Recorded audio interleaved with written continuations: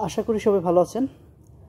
গত ভিডিওতে আমরা দেখিয়েছিলাম যে হাইড্রোফোনিক স্টক সলিউশন কিভাবে বানাতে হয়। তো আজকে আমরা দেখাবো যে এই হাইড্রোফোনিক স্টক সলিউশনটা আপনি কিভাবে একটা গাছে ইউজ করবেন। তো আজকে আমরা এই হাইড্রোফোনিক সলিউশনটা কিভাবে গাছে ইউজ করার জন্য উপযোগী করতে হয় সে ব্যাপারটা দেখব, এবং যে গাছটা আমরা ইউজ করব সেই গাছটা হলো টমেটো গাছ।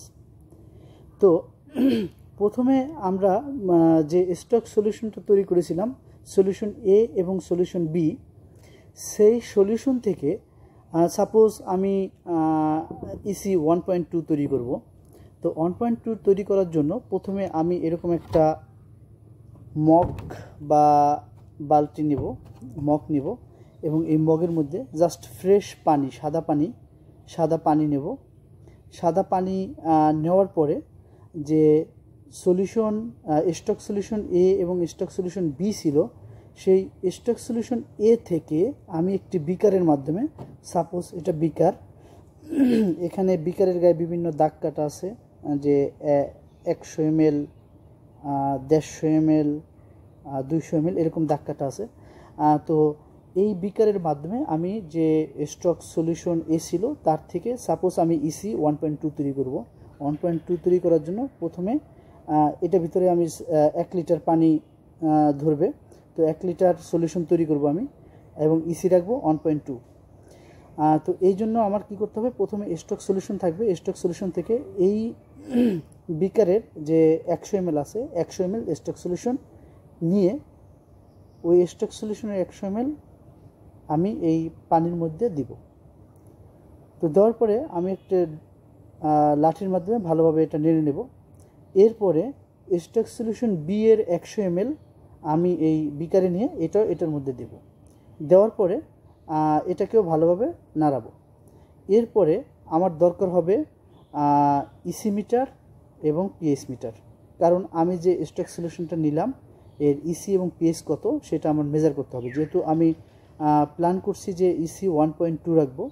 তো এখন আমি যে প্রথমে স্টক সলিউশন 100 ml এই 1 লিটার পানিতে দিলাম, এবং স্টক সলিউশন বি 100 ml এই 1 লিটার পানিতে দিলাম। তো দেওয়ার পরে আমার যে ইসি মিটার আছে, এই ইসি মিটার দিয়ে মেপে দেখতে হবে যে আমার ইসি 1.2 আসছে কিনা। তো আমি প্রথমে এটা মাপি।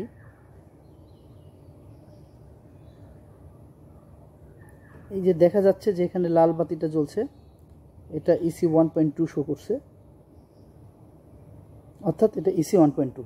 এখন কারো যদি প্রথমবারে এটা ইসি 1.2 না আসে বা 1 আসে, তখন সেক্ষেত্রে কি করবে, সেক্ষেত্রে খুব সামান্য পরিমাণের ইসি স্টক সলিউশন থেকে খুব সামান্য পরিমাণের কেমিক্যাল আবার এই পানিতে যোগ করবে। সেটা স্টক সলিউশন এ এবং স্টক সলিউশন বি দুইটা থেকে সেম পরিমাণের, খুব সামান্য করে সেম পরিমাণেরই আবার নতুন করে যোগ করতে হবে।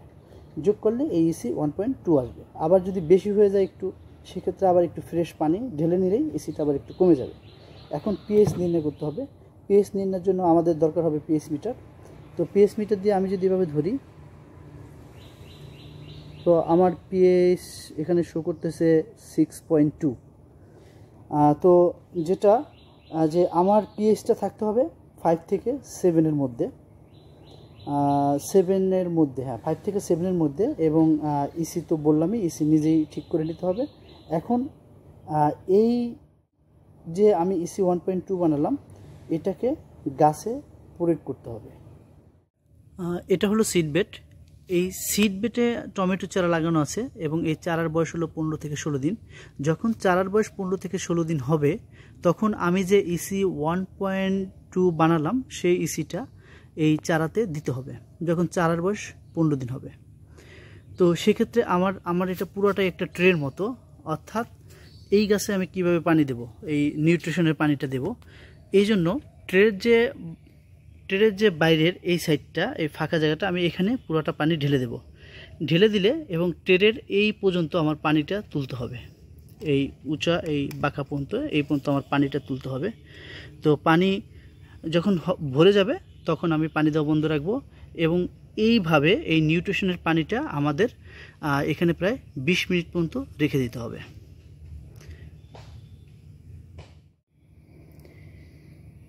এরপরে টমেটোর যে চারাটা, এটার বয়স যখন ওই সিড ট্রেতে আপনার বয়স যখন 25 দিন হবে, 25 বা 26 দিন, তখন আমার এরকম পলিব্যাগ নিতে হবে। এরকম পলিব্যাগ নিয়ে আমের যে কোকোডাস্ট আছে, কোকোডাস্টটা ভর্তি করতে হবে।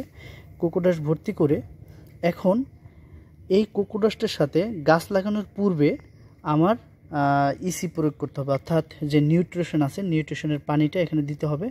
তো এই কোকোডাস্টটাকে নিউট্রিশনের পানি দিয়ে ভালোভাবে ভিজিয়ে নিতে হবে।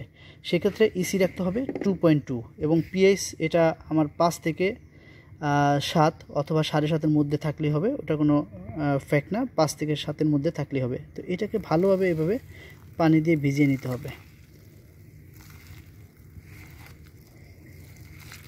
ভালোভাবে ভিজানোর পরে এরপরে আমার যে টমেটো 25 দিন বয়সের টমেটোর চারা, সেই চারাটিকে এখানে রোপণ করতে হবে।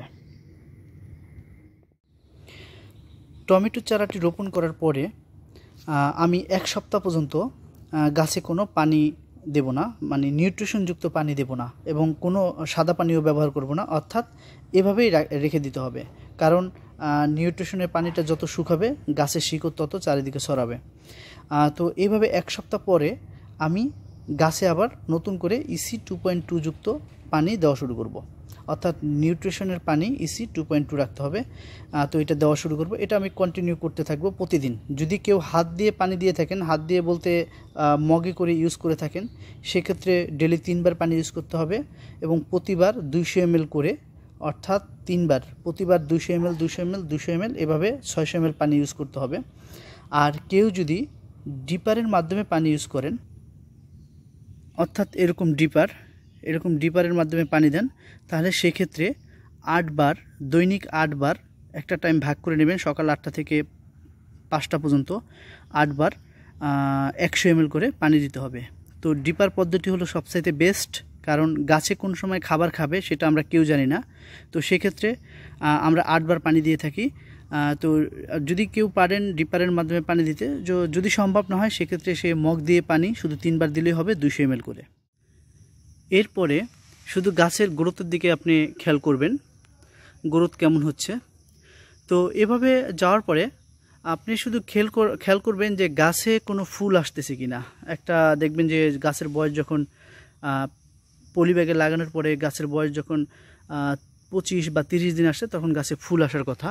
তো ফুল আসলে তখন আপনি ইসি 2.5 করে দিবেন এবং এটা ফল পাকা পর্যন্ত কন্টিনিউ 2.5 থাকবে এবং পানি দেওয়ার পরিমাণ সেম।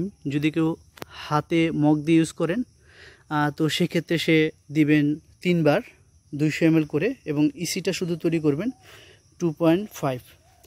আর যে ডিপার ইউজ করবেন সে ডিপারের মাধ্যমে ডেইলি 8 বার 100 ml করে পানি দিবেন। তো এইভাবে স্টক সলিউশন থেকে আপনারা গাছে ইউজ করার জন্য নিউট্রিয়েন্ট তৈরি করতে পারেন। আর আমরা যে 10 লিটার স্টক সলিউশন তৈরি করেছিলাম, সলিউশন এ এবং সলিউশন বি, এটা থেকে প্রায় 1000 লিটার সলিউশন তৈরি করা যাবে। তো আজকে এ পর্যন্তই, এরপরে আসবো অন্য কোনো ভিডিও নিয়ে।